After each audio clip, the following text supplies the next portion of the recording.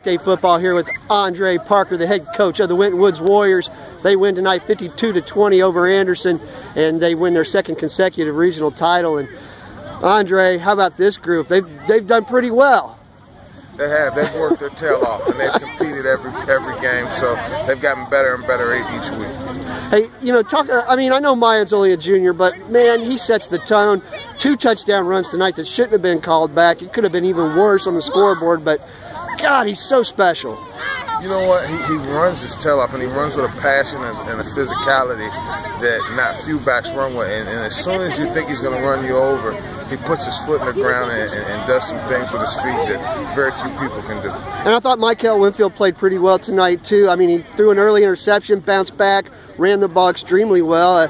Talk about his progress. You know what? The better he gets, the better we get as a team. And the more comfortable he becomes, the more dangerous we get.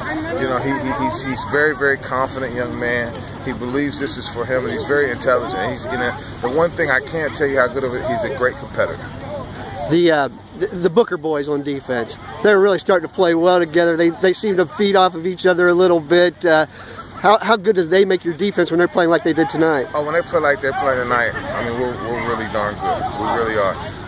That's something special. I never got to play with my brother. We played the same position, and I can only imagine being able to play with my brother and spend nights like this with your brother. It's unbelievable. You'll remember it for the rest of your life. One thing everybody talks about in the senior class, the first name that comes up is Raekwon Prince. He's a special leader. Talk about him a little bit. So unselfish. Last year he broke every receiving record we had. We had a senior quarterback, a 3-year starter. This year we've been through 2 quarterbacks. They were both green.